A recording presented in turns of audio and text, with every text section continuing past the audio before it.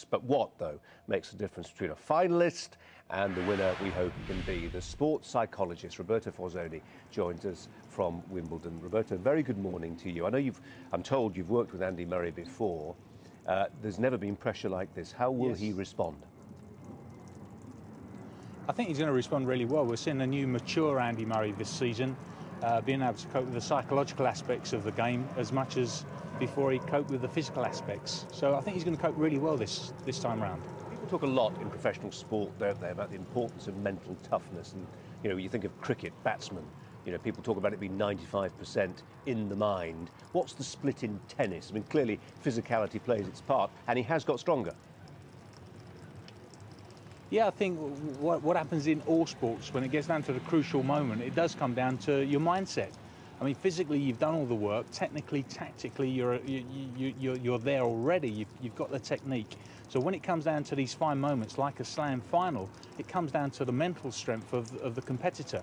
And what we're seeing from Andy this year is, for the first time, I think, when it comes to the crunch, he's able to handle that pressure a lot better than previously. So he's controlling on things he can control. He's not his emotional temperature's not fluctuating too much. So he's not shouting at the bench. His body language is much better.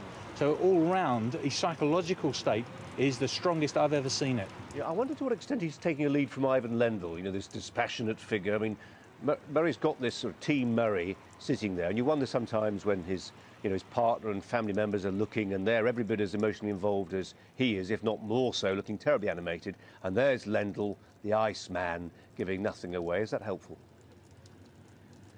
Of course it is, yeah, and that's one of the reasons that he got Ivan on board, because of his mental strength and his mental character. And some of that's brushed off on Andy, but let's not forget, Andy's been in these slam finals now. This is his 4th slam final, so he's used to the occasion, and he's not letting the pressure of the media and the hype get to him. He talks a lot about being in his bubble this time round and going home and just trying to detach himself. He's not reading the papers, trying to not look at too much TV and coverage of Wimbledon. He's trying to keep himself to himself and just not play the occasion, but play the match. And that's what he's doing well, and that's what's going to give him his best opportunity of getting a result today. The thing is, Roberto, I suppose that there's enough within the match itself, as you say, to mess with your head, isn't there? I mean, I was just thinking about the semi-final match and that final winning point, which had to be reviewed, and it was just in, and he casts his eyes heavenwards, looking for some kind of divine intervention, or, you know, thanking somebody somewhere for making sure the ball had landed in. You can forgive them for being superstitious, some of these top-line players, because the margins are so fine. The margins are really fine, and it comes down to just that focus, that intense focus, and what we saw with Andy in the semi. His focus had been so strong throughout the match that as soon as he got that last point, it was just released. And that's why you see some of these competitors break down in tears and cry, because they can just let that emotion go after the match and after they finish that last point. And the last thing he wants to do is come away and say, if only, you know, if only I kept control at that crucial point.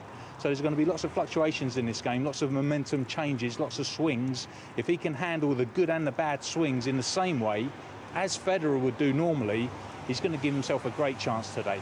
Yeah, as you say, there could be some tears today, that's for sure. Roberto Forzoni, thanks very much indeed. One man who is not afraid